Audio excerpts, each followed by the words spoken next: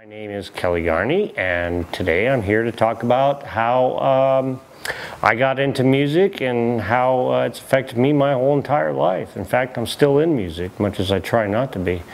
But at any rate, my thing with music started when I was 11 years old.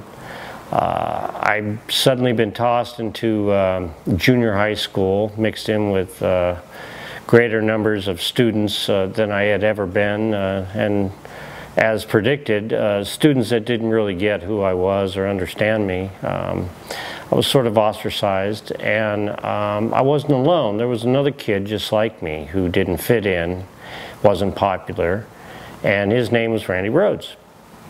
And we sort of gravitated towards each other and became very good friends, and eventually ended up with him teaching me bass. When I met him, he was playing guitar already, although he didn't know how to play lead yet. And he was just learning them. And so with my appearance into his life, he decided to make a bass player out of me, which was very convenient for a guitar player learning his leads, because he had me to play little patterns, and then he would practice his leads over me. So everything that he learned, he would use me as sort of a sounding board to try his new knowledge over actual music. And that was how we learned. As he learned, I learned. And that went on for several years. We spent most of our real young youth there with dreams of growing up and becoming rock stars. And we did everything we could to further that. His brother had a band. In fact, his whole entire family was musical. His mother owns a music school. His brother was a drummer at the time and eventually became a singer. His sister played guitar. So there was, the dog didn't play anything, so that one we don't have to go into. But we ended up following his brother around a little bit to see kind of like how this band thing works, and that was how we learned how to actually put together a band, write songs, and eventually play somewhere live, which in our case started with us doing something that a lot of bands in Burbank where we grew up were doing, and that was playing at a lot of surfer parties, high school parties, backyard keggers, whatever you want to call them. A bunch of kids at a house that shouldn't be there, and a big party going on, and they got a rock band. And that was how we grew up, was playing in these backyard parties, living rooms, wherever they let us set up. Of course, the parties always got busted by the cops, and they would be shut down. But even if we got to play for 15 minutes, we were happy with that. As long as we got something in there, and that was enough to always be sort of a fuel for our desire to pursue our dreams, which was to be actual rock stars. And we were very, very, very heavily into Alice Cooper, and we used that as a blueprint to what we wanted our band to be like. Sort of by chance, we happened to meet a gentleman by the name of Kevin Dubrow, who claimed he was a singer, and we went to meet with him, and when we saw him, we said, well, he's not what we're looking for. He has black hair, but he's certainly not some guy that's like Alice Cooper. And that was really our problem. We really couldn't find anyone who was. But Kevin clearly was not Alice Cooper. So right off the bat, we pretty much weren't interested in playing with him, but we sat and listened to him anyways, and talked with him. And he was a nice guy. He played us some videos that didn't have sound of him singing, and although we couldn't hear him, we saw him jumping about and acting like he was in a band. So, I mean, that was okay, but it still wasn't what we wanted. But we acquired a drummer, Drew Forsythe, who was originally in some bands with me and Randy prior to meeting Kevin. And long story short, eventually Quiet Riot was formed. And we were, through Kevin, who was more of a businessman than we were, we were able to quickly get a manager who invested money in the band. We had a place to rehearse. We had people, we had actual roadies. Instead of having to carry our own amps now, we had people that did it. And it actually looked like we were making some sort of progress, and we stuck with it. It wasn't what we had dreamed of, but it wasn't bad. It would work for that time, for me and Randy. And as time went on, our first manager became not really the best thing for us, and eventually got arrested and thrown in prison for drug dealing, which was how he was financing us, we found out. At any rate, he was a nice guy, so however he makes his money. Quiet Riot was a band that struggled and struggled for many years on the Sunset Strip. Although we didn't play there exclusively, we were pretty much considered the house band at an infamous club called the Starwood in Hollywood on La Cienega and Santa Monica Boulevard, since been torn down. But we seemed like we were there for a couple of years, at least 3 years that I can recall. And we were always just playing there. Every once in a while we'd have another gig somewhere else, but for the most part we were at the Starwood. And a lot of problems began to develop in the band to where it was stagnating. Personality conflicts, particularly between me and Kevin Dubrow, started to arise. I developed a horrendously bad drinking problem. And all these things added up into what eventually was disaster for the band. And after one incident in particular that involved me firing a gun in Randy's presence, some people like to say that I fired at him or near him, but I did not. We had a disagreement. I ordered him out of my house. He refused to leave. I had a gun in the cushion of my chair because I lived in a dangerous neighborhood. I pulled out the gun. I pointed it straight up. Fired one bullet, and he charged at me, and we had both been drinking very heavily. So that's probably the wisest thing to learn from that little incident was guns and alcohol don't mix. So we had a little fight after that. I ended up getting thrown in jail, and when I got out the next day, everything was fine between me and Randy. We had had fights in the past. We grew up much like brothers, and we were best friends and spent every moment we could with each other, doing everything, chasing a dream. We shared all the rites of passage that any two kids growing up would experience, and these were the things that made our friendship so strong. And that's why after what many consider to be a horrendously, potentially lethal, dangerous, almost Randy was killed kind of an incident, whatever they say about me, it was really not that at all. You were basically brothers. We were brothers, just having a knockdown, drag out, roll on the floor and mess up some furniture fight, which we had done no less than a dozen times before. Except you needed a new roof after that. Yeah. I did have to repair the hole in the roof. Where do you start in the book? Where's the beginning? What do you cover in the very beginning? That's a very good question. Where do I start in this book? You know, that was what I really had to wonder when I started writing it, is where do I start? I had never written a book, although I'd gone to college for screenwriting and written a number of screenplays. And done some other little writing, and I've always had an interest in writing. I'd never written a book, and I had the opportunity to do so. And so I sat down to write this book about Randy Rhoads. That's what they told me. Write a book about Randy Rhoads. They said, you knew him better than anybody. And if anybody can tell the world what he was like as a person, it's you.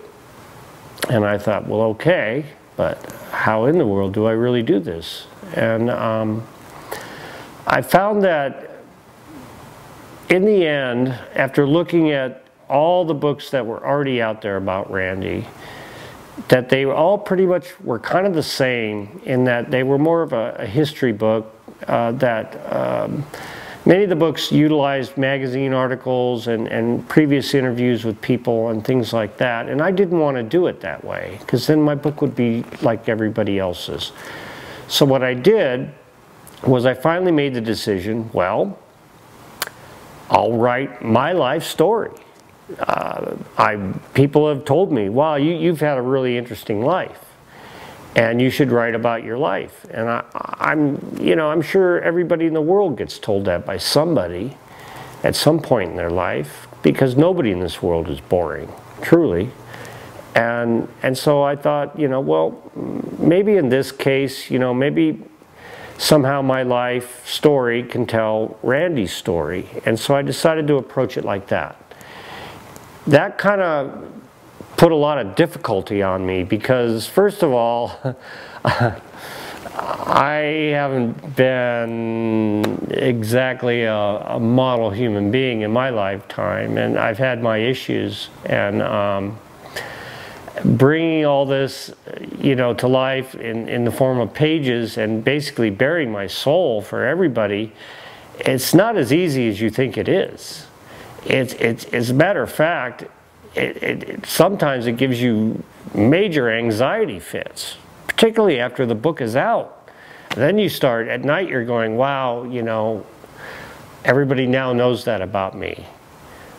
How do I feel about that? And it freaks you the fuck out, is what it does. It really, you start thinking, oh my God, and this person I wrote about, what's going to happen if I ever run into them, and are they going to punch me in the face because I wrote something they didn't like? And, and I had all these problems, and I'm like, well, I already don't know what I'm doing here, and now I've got all these problems, and I'm like, Jesus. And so I said, well, I think what I'll do is I'll just start from the middle. Rather than start from the beginning, I'll start from the middle. So the aforementioned incident with Randy and a firearm was where I started. Only I kind of start after the fact. I wake up in a jail cell, and that's where I start my book, is me waking up. My eyes are caked shut from blood. I blacked out from alcohol, and I went on to explain that the reason there's a very good reason why I was so drunk. Randy as well, and a good friend of ours, Kim, was there as well. But the night before, I'd been at a club in Hollywood called the Cabaret. I was there to see some bands, and the club caught on fire.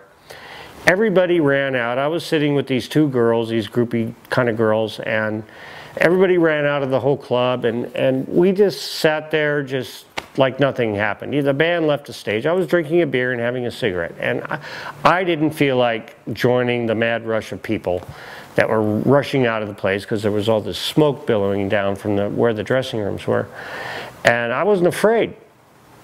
And so pretty soon it was just me and these two girls sitting in this club on fire.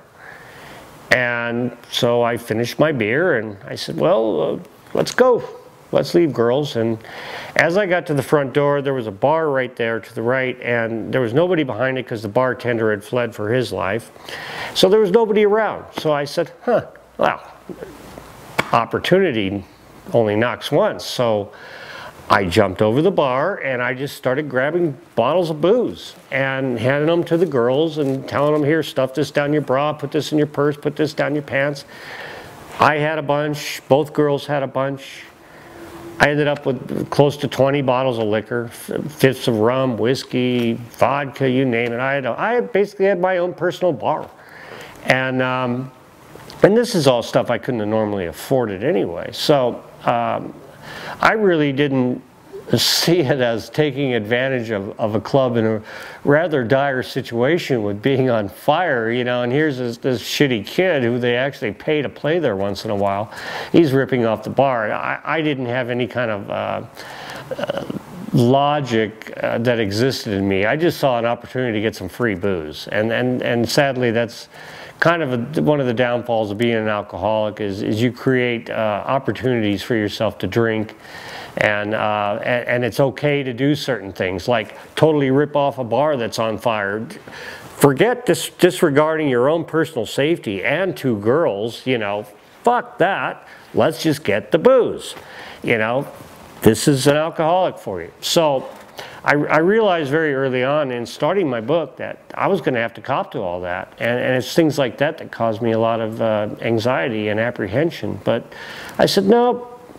I said, you know, if I got the balls to talk to people the way I do, to do interviews and go up on stage and have people point at me and say he's the guy that played with Randy Rhoads and he grew up with Randy and he was his best friend, and all these things that people say to me, and go down to his grave once a year, as I have for 30 years now,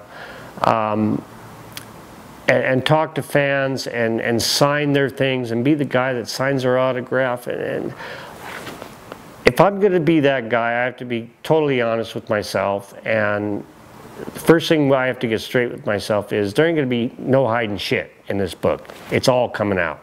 So get used to that right now. And I did. So the book starts off with me waking up in jail. My eyes are caked shut from blood because I had a cut from here to here from Randy's famous long thumbnail that he had. This was all a case of a thing called Quiet Riot in the very final stages of death. Quiet Riot, the band as we knew it, the band that I was in, the band that I formed with Randy, it was coming to an end, that version. I'm happy to say it still exists thanks to Frankie Benelli, and I have so much gratitude to Frankie for not only being such a great friend for all these years, but for keeping the Quiet Riot name alive and for having the successes that he has. I mean, I watched the Super Bowl yesterday and, you know, here's Quiet Riot in a commercial, and right before that, you know, before they cut the commercial, you had Crazy Train with Randy Rhoads. So I had Randy Rhoads and Kevin Dubrow at the Super Bowl. And that pretty much happens every football game, but you know, that's all Frankie right there. Frankie's kept that band alive. It's died several times and it's been resurrected, and there are different versions of it, but the name is still there. So that being the case, I also had to be respectful of the current version of Quiet Riot as well, and there were a lot of little sensitive issues, politics with Randy's family, other people that were somewhat involved in Randy's life, and I just said, fuck it. If I'm going to say something shitty about me, and I got something shitty to say about somebody else, right here is my confession. Nikki, I'd have to almost say, was probably, of all the people that I looked to in writing this book, Nikki Sixx, of all people, was the person who helped me more than anybody. I've never met Nikki. As far as I know, when I looked down from the stage at the Starwood during one of my shows, he was one of those guys down there in the audience that had a look going on and was hanging with some hot chicks, you know, and looked like he was in a band or something. And he was one of those guys, and I was pretty sure, you know, I knew I was looking at the future of music down there, and I knew I was looking at my competition, and I knew I was looking at other bands down there, watching my band and critiquing us or being jealous or whatever the case may be. But I'm pretty sure I saw Nikki Sixx down there more than once. But I've never met him face to face. But when you're on that role and you're traveling with a band that's bigger than life, I mean, are you thinking, how long is this going to last? Oh yeah, you think it's going to end tomorrow. You think it's all. Well, actually, you're kind of split. You think it's either something's got to happen that's going to make it all end, or if you're more optimistic, which you have to be in a band, you have to be an optimist. You can't be a pessimist. You'll never make it. You have to believe you are going to make it. So 9 times out of 10, you're more under the assumption that, well, any day now I'm going to be a big star. Any day now I'm going to be on MTV or whatever the deal was back then. Any day I'm going to be on the cover of Rolling Stone, to paraphrase a great rock and roll cliche. But Nikki, I read Nikki's books, and I was like, wow, you know, this dude is really confessing everything, you know. And I said, well, I have to do that then. And I had no problem with it. And I respected Nikki for doing it. Some shit he said about himself didn't make himself look very good. And I said, I'm going to have to do that too. In fact, when the Rhoads family read my book, they said, you don't make yourself look very good in this book. And I said, that's because it's true. I wasn't very good. I was a fuck up. I screwed shit up, you know. I was a drunk. People like to say I was a drug addict. That part isn't true either. I was very, very not into drugs. Like everybody else in that era, certainly in that place, the Hollywood Sunset Strip, you know, it was basically snowing cocaine. You couldn't go anywhere without, you know, getting a bunch of cocaine up your nose. And, you know, you'd walk into any bathroom in any club and everybody'd be lined up at the mirror, you know, either doing their hair or sticking something up their nose. And that's just how it was, you know. And yeah, okay, so we did some coke, but we really weren't into the drug thing. We were more into the drinking, which is might in comparison sound horrible that drinking is worse than cocaine, but it falls on the individual. In my particular case, I was not good with alcohol. Cocaine, once it was done, never touched it again.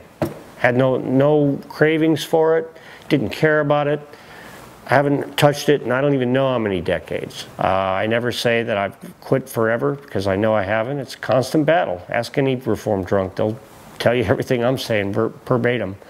But at any rate, getting back to the book, that was how I decided to write it, is bare my soul. And that's what I did. And once I was kicked out of Quiet Riot, 3 days out, I cut off all my hair. I enrolled in paramedic school, which was something that I wanted to do all my life. I became an EMT. Got hired immediately. I went on from working ambulance to become a professional photographer, owned studios, and was hot shit here in Vegas for all the models, did all the shows, stars.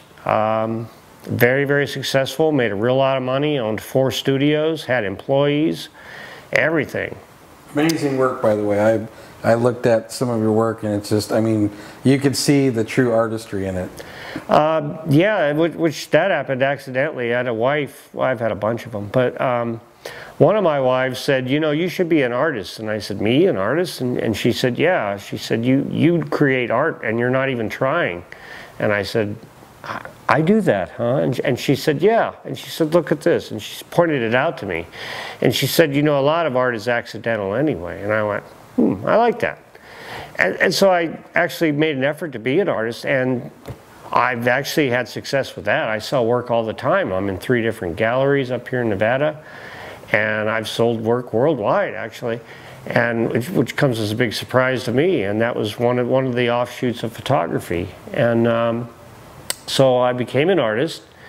I became a writer, and I was a musician. So now I had 3 things going for me. And the photography thing was always interesting because it had that Las Vegas flavor to it. The first half of the book is about the time I spent with Randy, and then the second half of the book starts with chapter 15, and under chapter 15 it says the next 32 years, because that's what it's about, is how all my life I've been pretty much sort of a token member of Quiet Riot. I'm known as Randy's best friend, and these are things that I can't escape. When I worked ambulance, none of those people knew who I was or where I came from or anything. I did find that when I did photography, that my background in Quiet Riot and the fact that I had done something like that actually helped. So I let people talk about it, but it really wasn't anything I advertised. I didn't see anything to advertise about it to me, because Frankie's version of Quiet Riot and what I was in are 2 different things. The name is only the same, and the singer, until unfortunately recently. But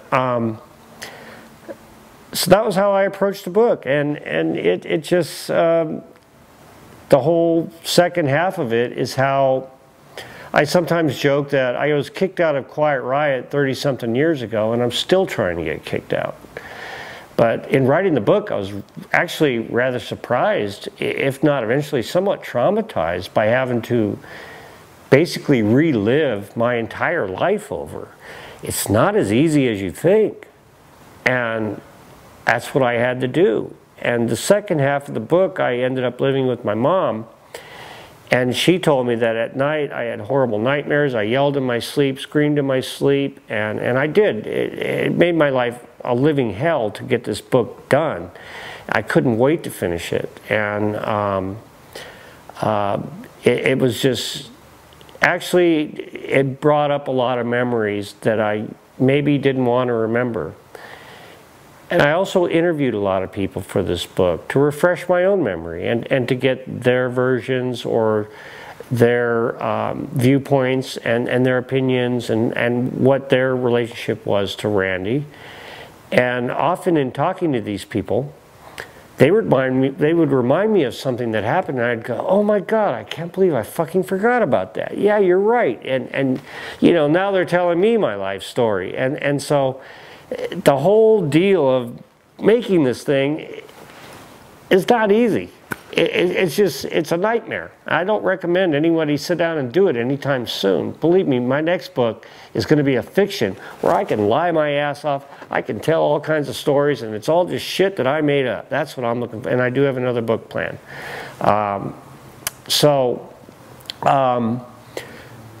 This book was hard for those reasons, but I do have the support of Randy's family, unlike any other book that's out there currently now. The book, from what I understand, is by the people that have given me a big thumbs up on it, is that I've captured that time and error in Randy and me's life together. We were together a total of 9 years. No one else has played with Randy for 9 years, or been his friend, or been involved with him for 9 years outside of his family and neighbors that he grew up with, people like that.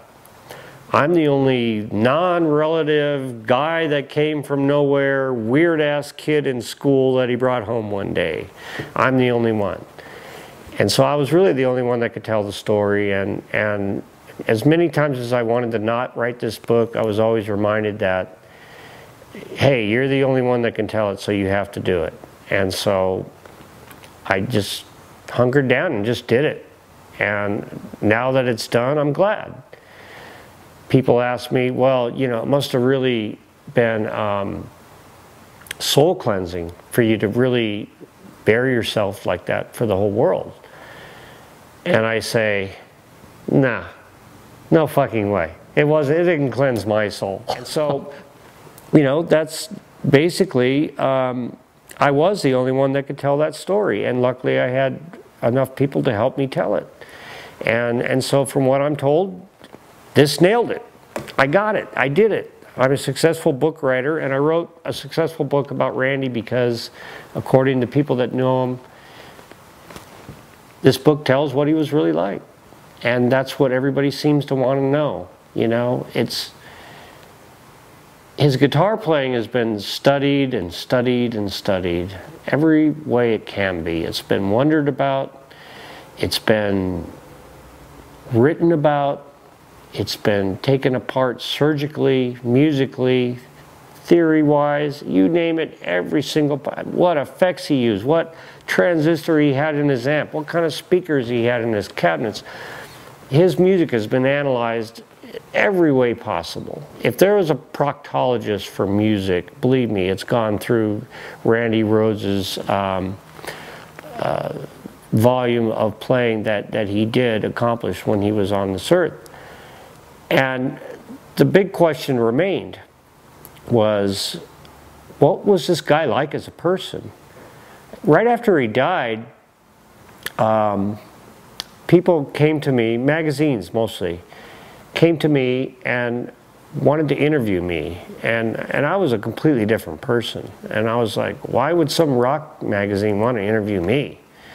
And they all said the same thing. They said, well, you know, we talked to the family, we talked to everybody else, and everybody says you were his best friend and nobody knew him better than you.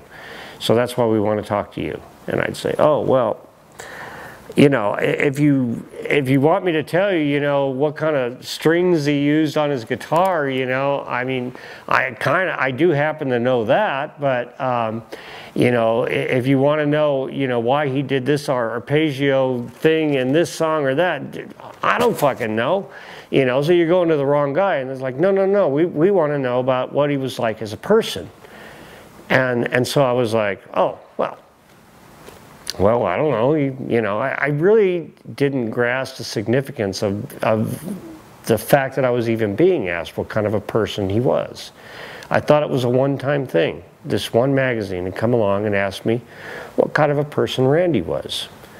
And I thought, well, that's kind of cool. Somebody actually wants to know. I did the interview, and I gave him some pictures I had. And I could not foresee what happened after that. The next thing I know, everybody wanted to know what Randy was like. And since the day he's died, I've gone down to his resting place in San Bernardino on the anniversary of his death. People began to show up down there. I mean, there were years we'd get only like 50 people, and some years we'd get like maybe 500, but always it was the same. What was he like as a person? What kind of stuff did he like to do? What was his favorite foods? You know, what did he do for fun? Did he read? What kind of books did he read? You know, what kind of TV shows did he like? You know, all these things about this person. And it's like, whoa. You know, I had no idea people wondered to that extent about him.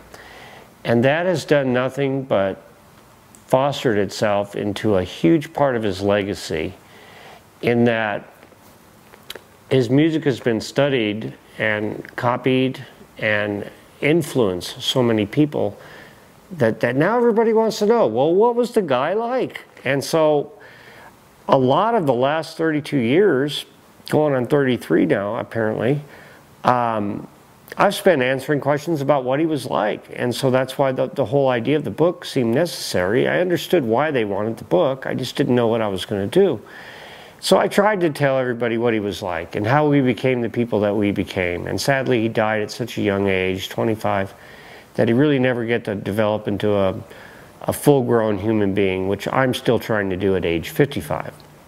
So no one ever really got to know what kind of a person he would have become. But his time that he spent here on the planet certainly made a huge impact on a lot of people, and influenced a lot of people in very positive ways. It's amazing to me when I go down to the cemetery on the anniversaries, and there's little kids, 13, 14, 15, you know, with these bewildered parents behind them. Some old 80s mom that doesn't look like she looked back then, and this is her kid, and her kid came to her and said, you know, hey, I want to go to Randy Rhoads' anniversary. And the mom would sit there and throw her hands up and say, I don't get it. He listens to the same kind of music I was listening to. And he begged me to bring him here today. You know, we came all the way from Kentucky or somewhere. Amazing. And this little kid's just looking up at me, you know, and like he wants me to tell him all about Randy and the last questions. And that's part of Randy's legacy. And, you know, by no fault of my own, and certainly to the dismay of many, I'm a huge part of it because I knew him best. So certainly putting it out in book form was the best way to go about it. And to continue being supportive of his legacy is the best thing I can do. Although I will say this, upon writing this book, I am going to take a few steps back out of the limelight that's cast on me by his legacy. And I'm going to concentrate on Kelly Garni. I have things I have to deal with. I have my own issues. I'm only a year sober. I have to keep working on that. I love writing. I have to continue writing. I still play music, and I still play in bands, and I'm still doing that. And I have to, these are all things that have to do with Kelly Garni, not Randy Rhoads. So right now, it's all about Kelly Garni in my life. But as far as Randy's legacy, I'm loyal to it to my dying day. I'll never abandon it completely. I get emails every day from fans asking me questions. I do my very best to answer each and every one of them. And every once in a while, one will slip by, and then they'll just write me back, and I feel badly because I always want to stay in good touch with Randy's admirers and his fans. But really, the book is pretty much it for me.